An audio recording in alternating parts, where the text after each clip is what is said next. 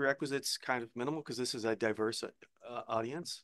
It's really nice to meet new people. A lot of people I've never met before, and I really appreciate the opportunity to be here and um, speak here.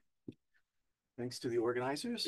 Um, yeah, so anytime I say we, that means this guy and me. Okay, Sugata. Okay. Well, I may say we. I once gave a talk, Action Lumini, where I just said we the entire time, and I forgot to mention. So never I forget to mention who that person was. um, okay, so here's the setup. Uh, I'm assuming I have a bounded domain, so I'm going to have discrete spectrum, no scattering here. It's going to be open and connected, and I'll assume the boundary is Lipschitz or better. I mean, basically, hotspots conjecture is not known for any domains. Well, I mean, it's known for some things, but if if you just assume real elasticity of your domain, that's if you can prove something in that case, great. I mean, so it's not a question about how good the domain, how good the boundary is. And I'm only interested in the second Neumann eigenfunction. So in particular, and so I'll try to keep you just representing second Neumann eigenfunctions. So I think of these as minimizers of the Rayleigh quotient over H1. And the hotspot conjecture is essentially, well, okay, there are there's different ways to state the hotspots conjecture. The way that people have settled on most recently, or one of the variants that people are interested in.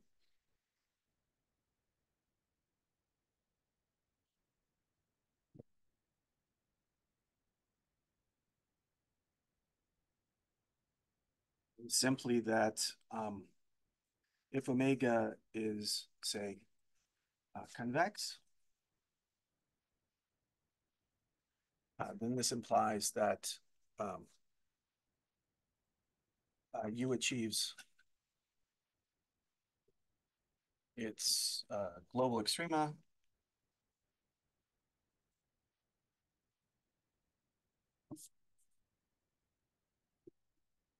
only on the boundary.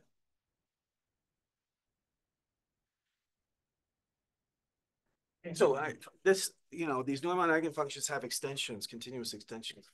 So sometimes I want to think about the U as living on, when I solve it, I'm thinking about U as on this open set, but then we're going to take the closure. In that sense, we'll think of the continuous extension to be where you can achieve an extremum, either a global maximum or a global minimum. But in fact, I mean, what we think is true, or I think everyone thinks is true, at least at this point, is the following. So omega is, say, contractible, meaning it's homotopic to a point, implies that U has no critical points.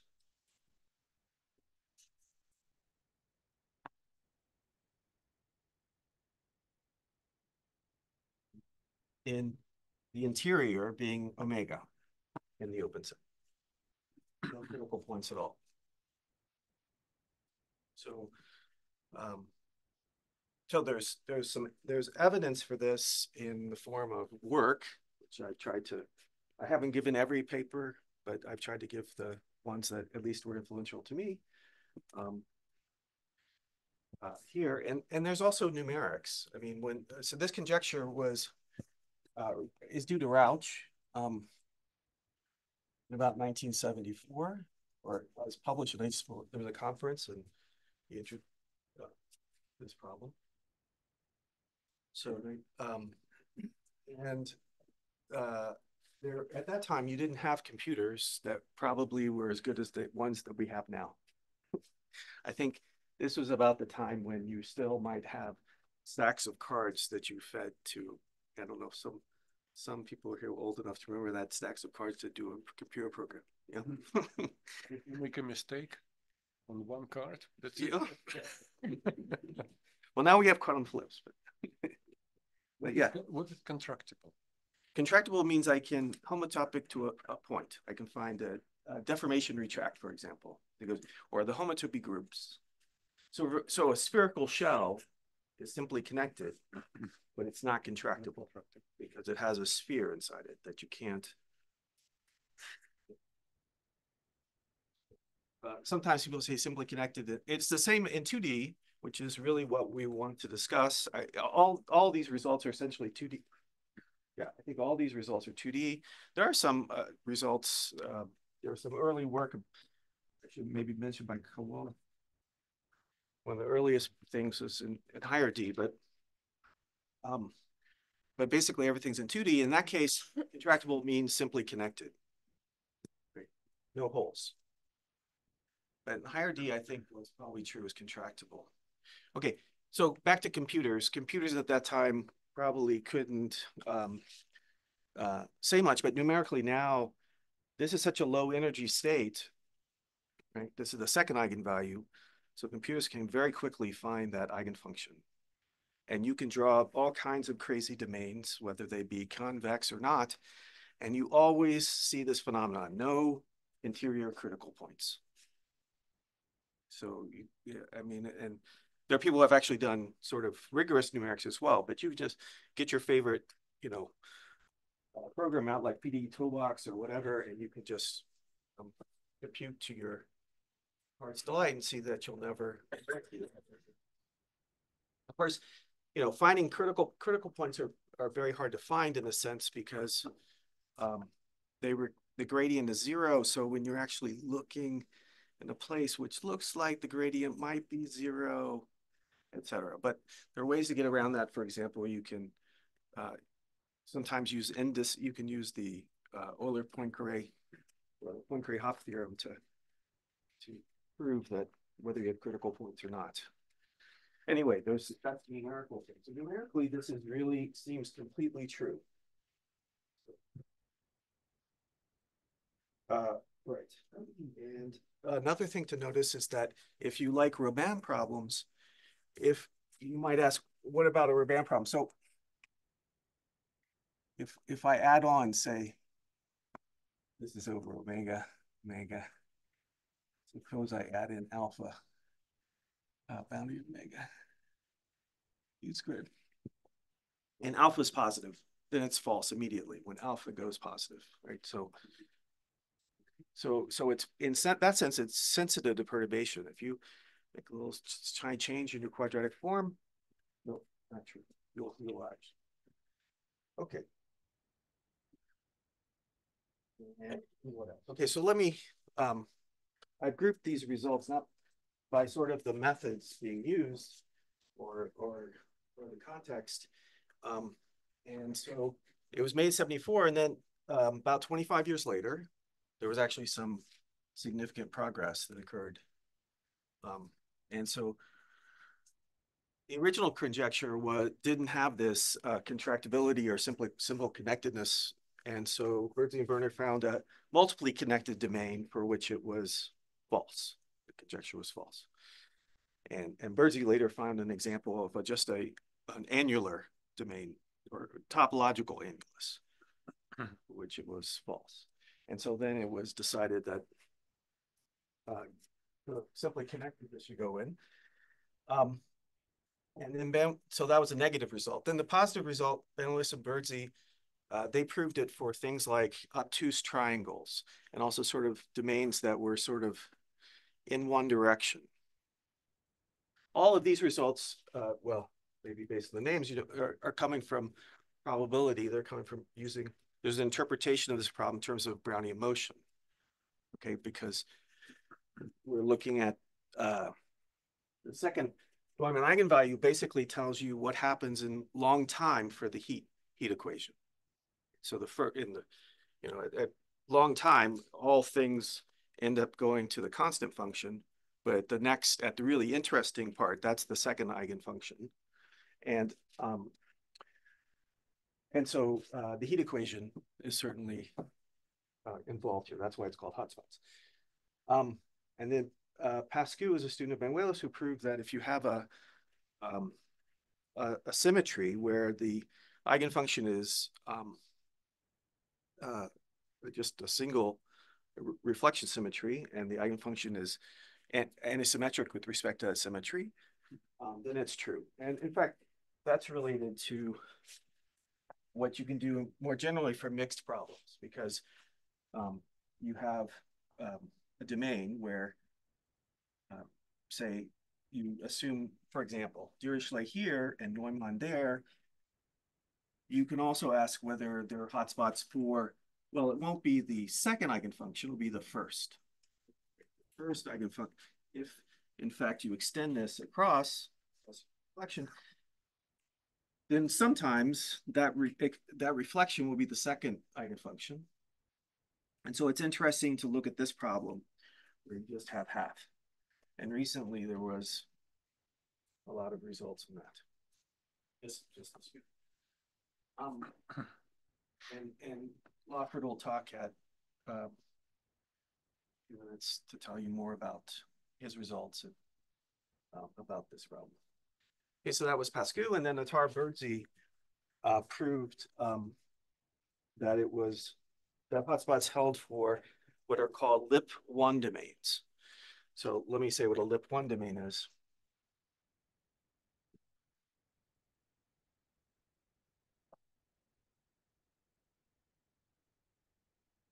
So you take two Lipschitz functions and you take their graphs in the plane. So like I said, everything we're doing is in R2. So I'm taking a function from R to R, F plus F minus R, and I'm assuming that the graph of, say, F minus is below the graph of F plus. So this is the graph of F minus. And then if I put the graph of F plus, this is going to be F plus on top. I generally is piecewise linear just because I like polygons. You don't have to be piecewise linear. So this would be the graph of F plus on the top. And they have common sort of endpoints, these curves. That's called a lip domain, provided the Lipschitz constant of F plus F minus is less than or equal to 1. So they can't be two like this. They sort of have to be squunched up. Squunch is a technical term. Does that make sense what this definition is? Those are called lip domains. They include, for example, parallelograms, for example. This is a nice. And it also includes parallelograms like this because I could take my coordinate axes to be that. We can always put coordinate axes around. How important is it to prove that it's one in lip one? Very, yeah. So, yeah, it's a good question. So, I mean, so the worst is sort of if you have sort of an angle like that, right? And pi over 2 turns out to be a crucial angle for these problems. In particular, the Bessel expansion. Well, you can do a Fourier Bessel expansion around in this coordinate, and things tend to go wrong at pi over 2. This is the Less than or equal to 1 is a kind of strange condition because, as you said, if you can have a rhombus like that, and it is definitely in one coordinate system, it's definitely greater than 1. right. But then you kind of try to turn it and make it less. Okay, so it's a very good point. So actually, we ended up proving that much later, proving that these domains also didn't satisfy hotspots conjecture, but we had a more intrinsic characterization. We didn't use graphs of functions based on coordinate. We did a coordinate free, right, definition. And then we had to figure out that, in fact, what we had proven it for was actually these. So there are coordinate free ways to say this. It's kind of a nice way to do it. Also, maybe I say Jonathan Rohleder has a new method for proving this. So Attar and Birdsey proved that hotspots is true for these.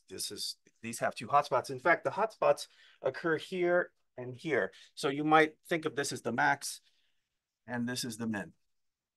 And basically the idea, what you want to show is that and the original idea of Attar and Birdsey, and also it originates here in Benuelos and Birdsey, is that basically you take any vector field, constant vector field. So the one constant vector field might be this one, or the constant vector field might be that one. And if you apply it to the function u, then it's positive. So it's monotone in sort of this general direction. It's monotone in this sector if I take directional derivatives in that direction. So that is sort of the idea here. And it's also an idea that's used in this paper for a letter. And also, Rohleder had a different description of these domains that wasn't lip1. And then he had to find out that in fact, his domains were exactly the same as Attar and Birdsey. So in that sense, these are very natural domains because three different groups came to these domains as being the ones that don't have hotspots. And then they realized that all of them were the same result. What makes these 2 points special? Because this angle has to, these are acute vertices, if you like. If this is a polygon. Why are they acute? Because I'm requiring that this be, well, it depends where you put the axis. That's the whole point. Problem. Because you can have straight angle, right angles, for example, at both. Yeah, so if you like, I mean, sort of the way that we came across this was simply we had an acute vertex and we have another acute vertex. And then we just basically fill in with obtuse vertices. That's how this comes about. But you're right, it does depend on, but I'm saying, what I should say is there exists, if you like, a choice of coordinates for which the domain looks like this.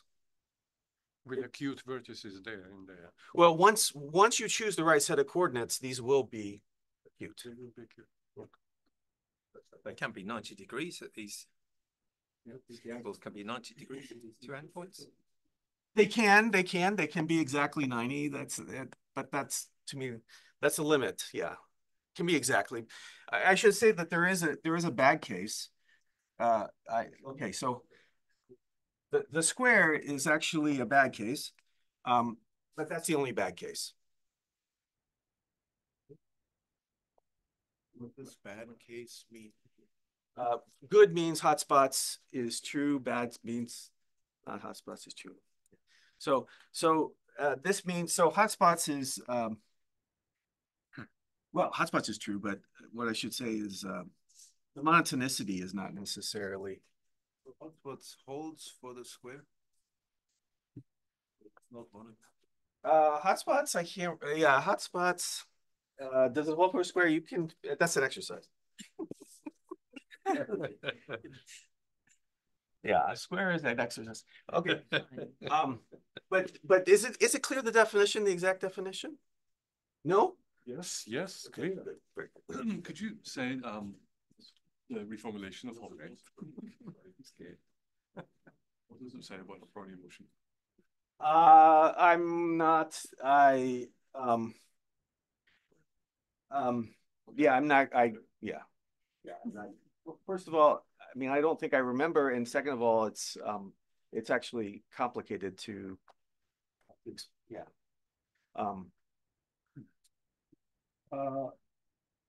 Right. So, okay. Right. And then there was, yeah, there's also been some work by Miyamoto, Sugea, and Terrence Tao, some of which appeared on Polymath. There was a Polymath project for this, and what you could find is Polymath 7. It was opened in like 2012 and it ended in 2013. So these are very nice results, auxiliary results about second Neumann eigenfunctions. And then there was some more probabilistic but creative work done by Steinerberger in around 21. In particular, he looks at the maximum on the boundary. He doesn't assume hotspots is true. He looks at the maximum of the second Neumann function of the boundary. He looks at the maximum in the interior, and he shows that the maximum in the interior can't be that much far off from the maximum of the boundary. He has what he calls a hotspots constant, which is sort of the ratio of the maximum on the interior divided by the ratio by the maximum, the value of the maximum on the boundary. You'd like that to be 1 or better, but he originally showed that constant's less than 60, and now it's been pushed down by others. But I don't know how far it is right now. Yeah, that would be fun to know, actually. If it is pushed by half, it doesn't seem. No, it's pushed to really small numbers now. Oh, okay. Yeah, I can't remember. I don't remember the numbers. Apologies. Yeah, but you can find references to his paper. Okay, that's another direction, and then Jonathan Rohleder, as I said, was able to reprove by using, instead of the quadratic form here, he took a related quadratic form on vector fields. So if you know, it's kind of like taking, if you have on a two-dimensional surface, if you, instead of thinking about the Laplace spectrum for functions, you can think about the Laplace spectrum for one forms. And you can translate the Neumann condition into a different condition. And you can look at the quadratic form there.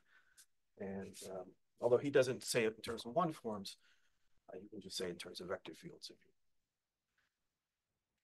Okay, and that gives another proof of this Lipschitz thing. Okay, I wasn't going to say Lipschitz. Actually, I wasn't going to, Lip1, the Lip1 domains. Oh my, Laura Lawford asked me to say a few words about it. Okay. Yeah, these are the mixed problems. Okay, so any other questions about sort of this very fast review of what's happened? Yes. Say more about continuity method. Yes. Wow. Well, it has my name in it, but I better say something about it. Thank you. Yeah. No, so basically for the rest of my allotted time, I want to discuss about this method. Yeah. Which is what I know best. Right. So maybe I'll just tell you what these results are about. So Jerison and Narashvili proved the result, a positive result, that hotspots are true for biaxially symmetric domains. That's something that has a reflection symmetry along the y-axis, a domain that has a reflection symmetry along the x-axis. And of course, you can move the system. So that's Jerison and Narashvili. And then it was open for a long time as to whether acute triangles were, that was actually the subject of this polymath project. For acute triangles, do you have the hotspots conjecture? For obtuse ones, remember, it was proven by Banuelos and Birdsey. And it actually falls within this regime as well, the obtuse triangles. So acute triangles were sort of a block there for another 25 years, or almost 20 years. And then recently, so this was a headache. This was we found this part, and then Chengui Yao recently published something posted something, which I think gives a better proof. I mean, it's just a cleaner, nicer proof.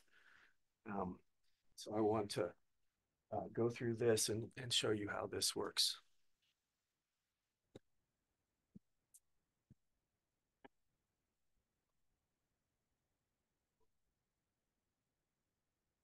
Everyone remember what hotspot conjecture is?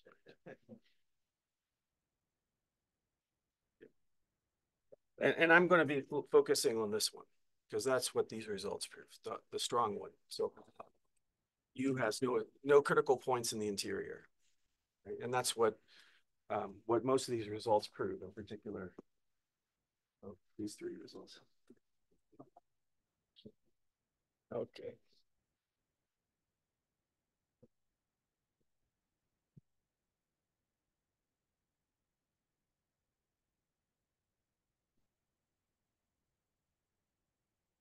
So method of continuity. So a crash course of method of continuity. I mean, in some ways, I expect everyone to know what method of continuity is, but I'm going to formalize it. Um,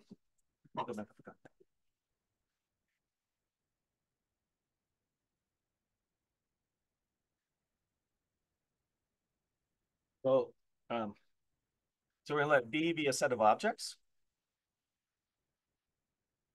Whatever your favorite objects are, whether they be operators, spaces, groups, or whatever they are. So you want to topologize B so that B is connected.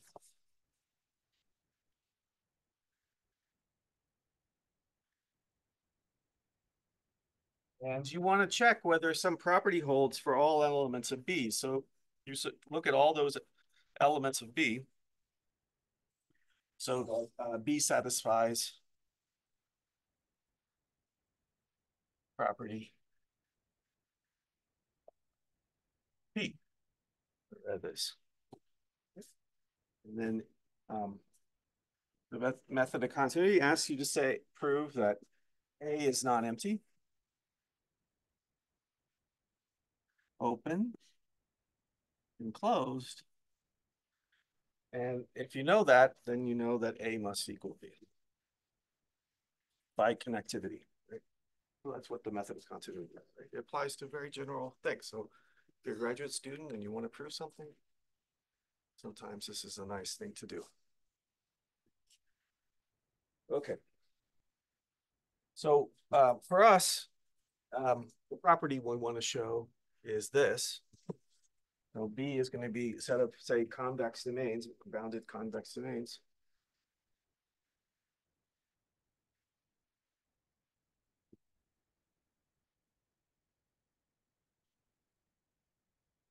We're going to take the Hausdorff topology, right? That's already been mentioned in this conference a couple of times, right? On these.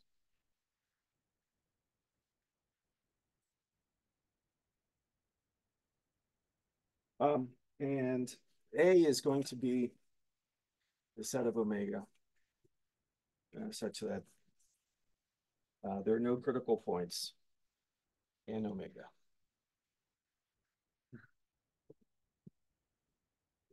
Okay, so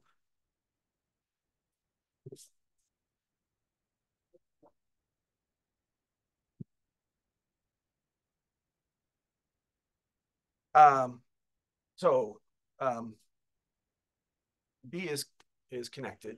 You can continuously move from one convex domain to another by deformation.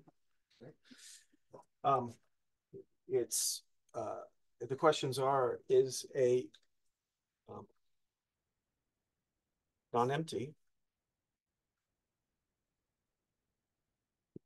And of course, by previous results, that's true. True. For example, for the lip one domains, we know they're lip one domains are like obtuse triangles.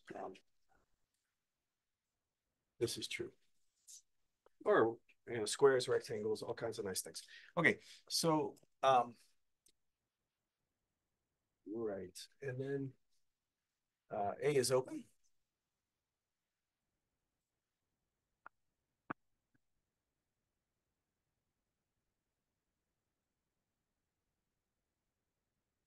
A is, what do I want to say? Get confused. Well, let's see what it close first. So if I have a sequence of domains that's converging, the eigenfunctions converge. So continuity of eigenfunctions tells me, you know, and also their critical points will converge. If I can, so the critical points will remain on the boundary if they were in the boundary for the sequence. Excuse me, just one quick silly question. The U here is a minimizer in omega in this definition of A. Uh-huh. Well, it's a minimizer or Rayleigh quotient, yeah? Yes, yes, in omega. In omega. Yeah, okay. Good. Yeah, I'm just integrating over omega. Yeah. Okay. You can have multiplicity. You can have multiplicity, yeah. So there are actually two. I'm allowing for multiplicity, so it could be any minimizer. It doesn't have to be the minimizer. But there are questions. I mean, you can phrase hotspots. It's not known in the weaker formulation where you say I just want one eigenfunction for which I know hotspots is true. I mean, all these different statements are not known, but for the strong version, it would say I know that for every eigenfunction in that eigenspace, that hotspots is true. That would be the strong. Okay. So it's closed this by continuity of eigenfunctions and their critical points. So the question is A open? Okay. Something has to be hard. And so it's the oddness which is problematic.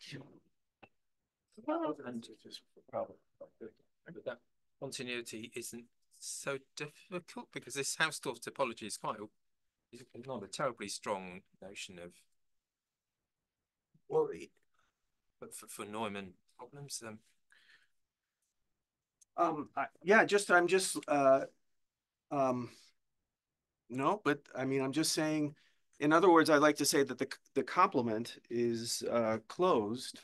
So I can look at sequences coming from either direction and they can converge as long as they're converging Hausdorff.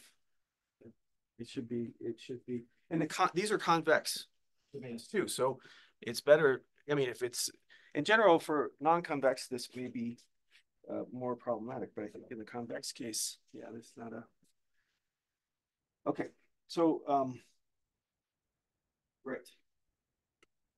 Okay, so what I want to say is what can go wrong? Why couldn't it be open? Let's just look at what could happen to go wrong. And so what could go wrong is you have your domain omega. And one thing that could go wrong is the critical point moves to the boundary.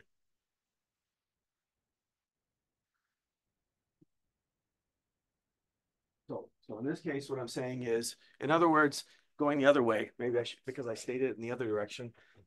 I have a critical point and it moves into the interior. So I started with the critical point. So at my starting point, I'm in the set of things which satisfy hotspots, and then suddenly something moves into the interior. Okay, so that's something. But then even worse than that is a hotspot can just suddenly appear.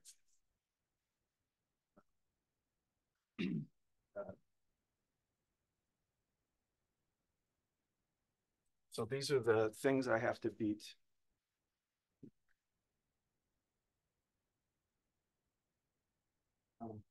Right.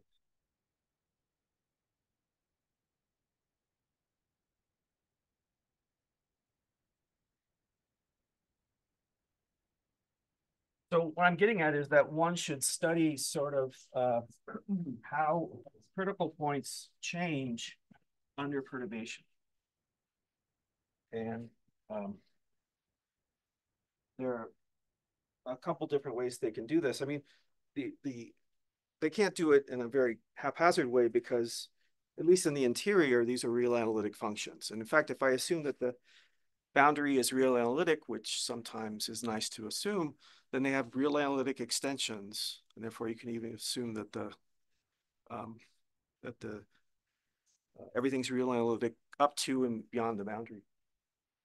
And so these functions can't do too many crazy things with their critical points. For example, if we have, so let's suppose we have like we're assuming a Neumann condition. And suppose I started with a critical point here that gets moved off. If this is say the real axis, and I can reflect the eigenfunction. There's sort of a Schwartz reflection principle for across straight arcs. Then I get something which is odd, even with respect to this reflection. A u, I can extend u to this lower half plane. It's an even function. So if I have a critical point that moves off, I have another critical point that moves off. Right? If I reverse in time, it means I have two critical points that move back. And so what happened, the picture is that suppose these are both like maxima. So this is a contour plot. So here's my and this is sort of this is one possible situation, but the idea is that as these points move together in the limit, it's going to form a degenerate critical point. Okay, if you like, the Poincare-Hopf index is more than you should expect. So for example, so u will, in some sense, look like x squared plus y to the fourth.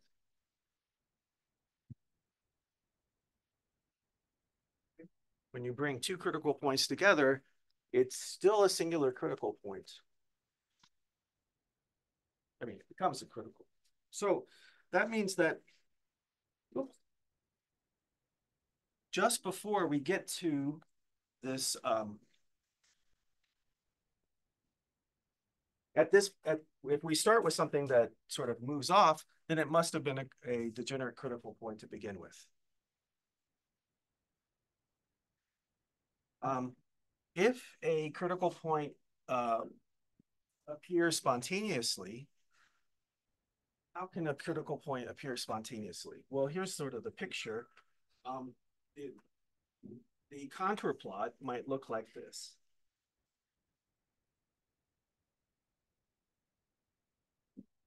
There's no critical point there. But I might introduce something like that, which is a cusp. So in particular, in this type of situation, y is equal to going to be equal to u, at least morally. The first so many terms will look like y squared plus, and then there'll be some constants perhaps, and then it'll be like y to an odd power greater than or equal to 3. Like y cubed. It's a cusp. That's what u looks like. Okay. I'm omitting the actual Taylor coefficients. There are Taylor coefficients here. There could be a Taylor coefficient here and a Taylor coefficient there. But this is the first part. What I'm writing here is the first part of the Taylor expansion. Maybe it's X. No, sorry. Yeah. Oh, X. This is X. Sorry. Thank you. Yeah. Okay, so you have a cusp. Okay, and cusps are the only things that sort of spontaneously appear. And so at the moment, so at the boundary of the set of this set, where what you'll see is either cusps in the interior, or you might see the cusp will the cusp may be there at your point on the boundary, but then it suddenly disappears by doing this. It disappear. and that would be bad. So we don't want cusps to be there. So at the boundary, we either have cusps in the interior or we have degenerate critical points in the boundary. Okay, does that make sense? Okay, so yeah. And cusps actually appear in the little sets of eigenfunction of the Laplacian. Thank you very much. I mean, that seems incredibly weird to me. Oh, yeah, it did to me too. So, yeah, I posted it on Math Overflow. You can find the question and Bill Melky's gave the actual told us how to do it, which was, well, for high eigenfunctions, you just look at the square and you're in such a large eigenspace. Look at the square and you have incredible multiplicities, such a large eigenspace. You just by dimension count, you can sort of push the choose a linear combination that has a cusp. I had some RU students do this and they have a little paper. So yes, cusps can appear for high eigenfunctions. And then we weren't sure about the second one though. And then we showed that in a paper that Sugat and I that for sort of perturbed triangles, you can get cusps. And we can't tell you exactly where they are. It's sort of, but we know that they're there. So we know that for something that's, you take an acute triangle and you make a sort of a slight bend. So they even exist for the second, for quadrilaterals. Chen Gui Yao proved that they don't exist for triangles, which is something we thought was going to be true, but we failed to prove it, and Chen Gui Yao actually proved there are no cusps for triangles. But for quadrilaterals, yes. Okay. Any other? Okay, yeah, there's. Okay, so this is slide 3 of 8-slide talk.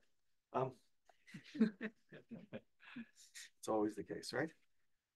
So how many minutes do I have? 10? 15?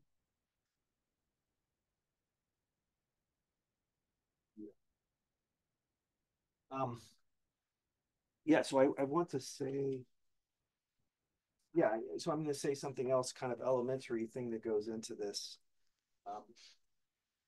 Okay, to rule out these sorts of things, these degenerate critical points, I have to use something about the eigenfunctions themselves, something about the equation. I mean, we're talking about a differential equation here, so I have to use something about the PD.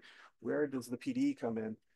And so let me describe where it comes in.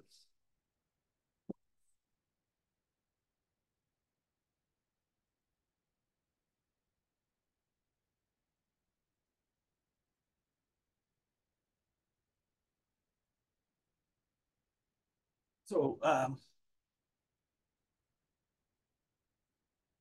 well, there's of course Dirichlet monotonicity. Well, it's not so clear why it comes in, but it does. But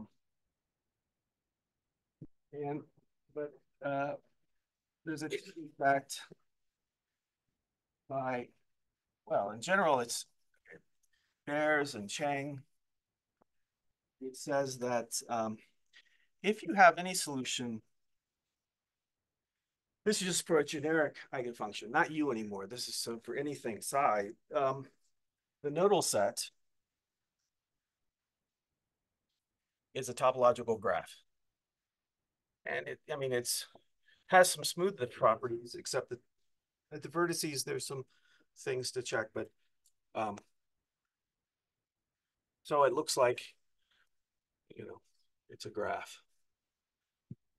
It has, and every vertex is a critical point. Not the only critical points, these are just the nodal critical points.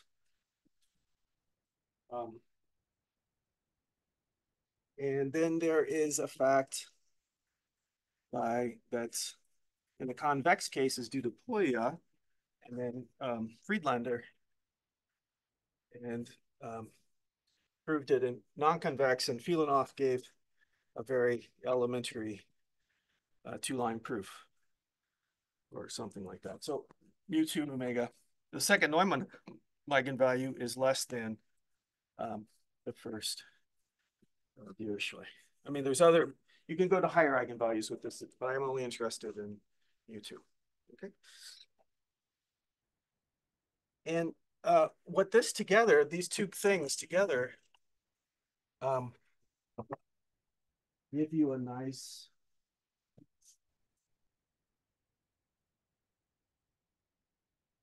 corollary, which is used by Jerison, Nashvili, and us, and everybody who's doing the continuity method uses this, is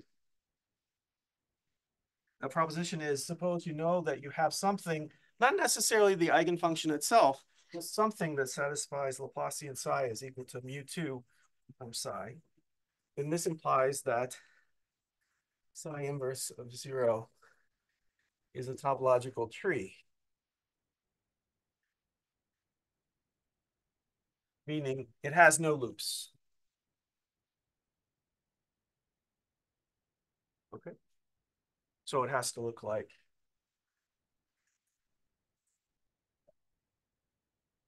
Okay. And the reason follows from just this. I mean, suppose you have your domain, omega, and you draw your nodal set, psi inverse of 0, not assuming any boundary conditions on psi. And suppose it had a loop somehow, I don't know, maybe the loop looks like this. And so this is a loop. And suppose that, well, because this is the nodal set, this is omega prime, this little connected component, and it satisfies Dirichlet conditions.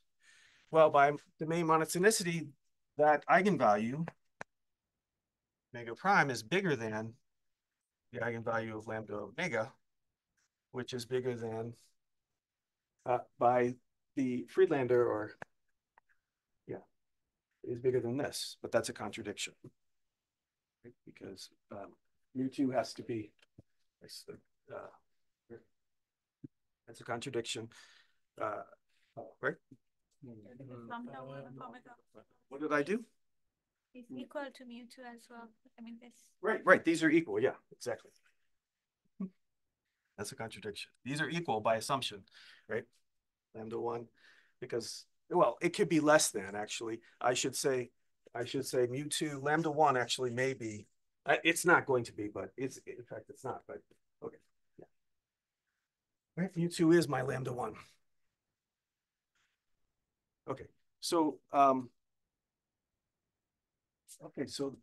that's a very nice fact to have. Okay, so, what else can I say? For example, yeah, good morning. I can say, for example, if psi is equal to u itself, then I know that there are only two components by Courant, and therefore the nodal set actually has to be a simple arc. This tree becomes just a single arc, because if it had, this tree were larger, would have more components. But I know by Courant it only has at most two components, right? Courant's nodal domain theorem. Okay. And so, what can I say? Okay, then, so actually using this, you can get sort of a maximum principle.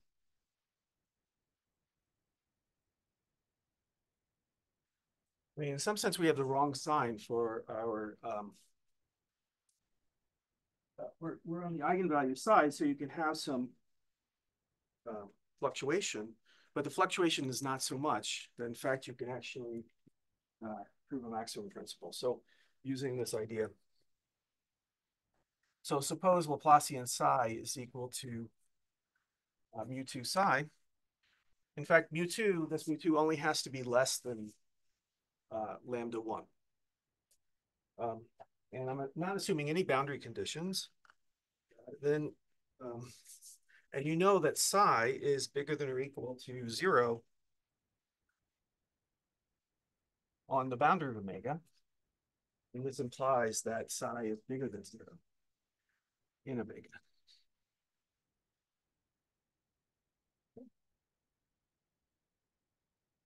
Does everyone know that? I'm just curious. How many people know this fact? Oh, good. Okay. Wofford knows it. Yeah, no, it's a very huge fact. And it follows just uh, from this. So suppose to the contrary, the proof is, suppose the contrary, there is a point where psi is actually equal to 0. Well, it's a topological graph, and I should have said it actually is a topological graph that extends to the boundary. It can't end somewhere, so it doesn't have it has to have an arc in it.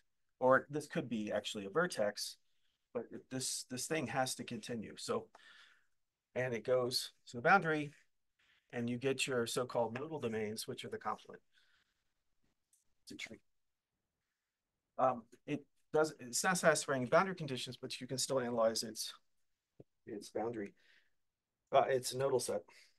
And also, because it's an eigenfunction, you know, if it's like plus here, positive here, eigenfunction psi has to be negative there, and minus and plus, like that. Okay. And so you can take a negative component, and let's look at a negative component and restrict our eigenfunction there.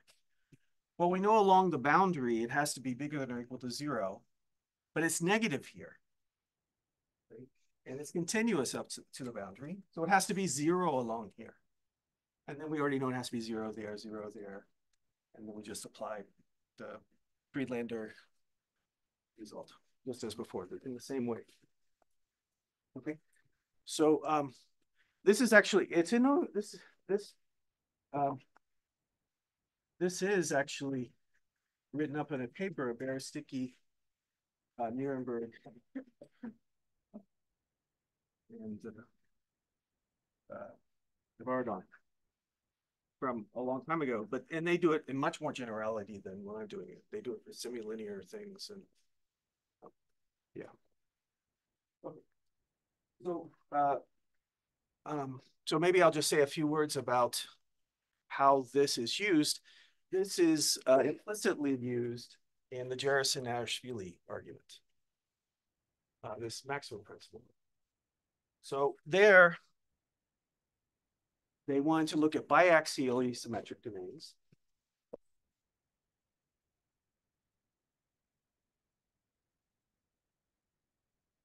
That were convex. So like an ellipse, I have a hard time drawing any biaxially symmetric domain, which is an ellipse or a rectangle or something. You have this coordinate, and then you have this coordinate. Remember, the domain is invariant into this reflection and that reflection, since Jarisin.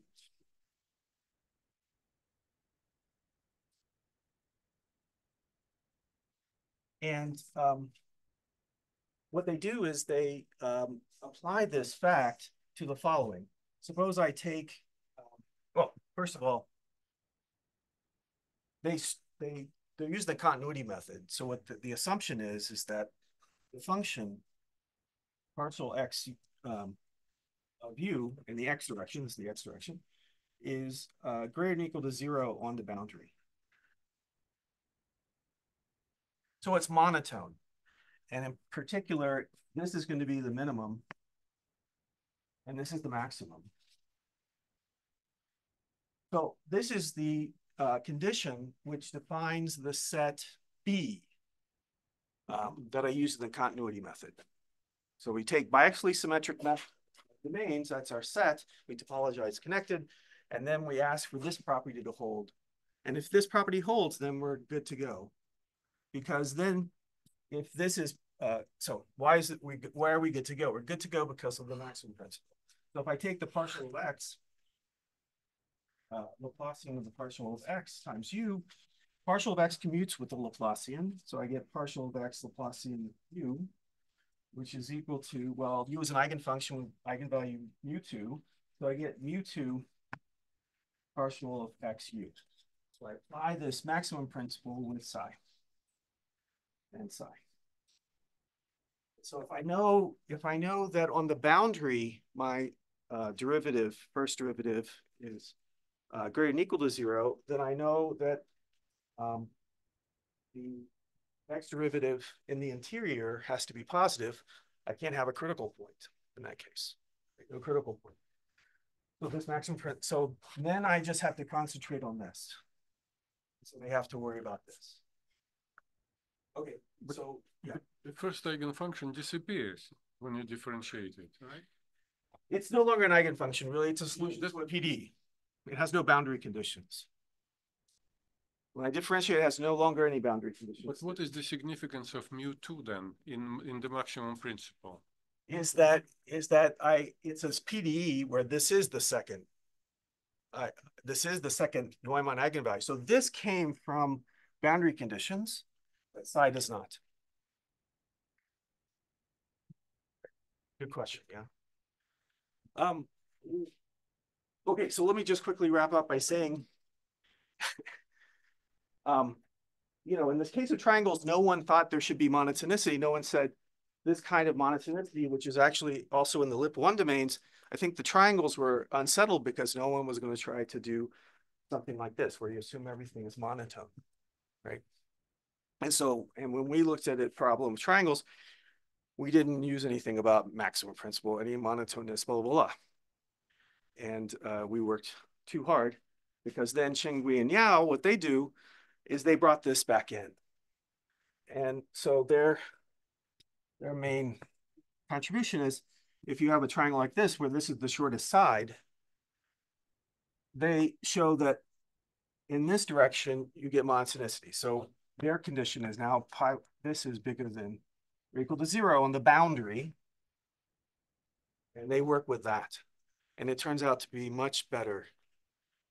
So we were working with the maximum principle behind our back, right? We didn't use that. Okay, thank you very much for your attention.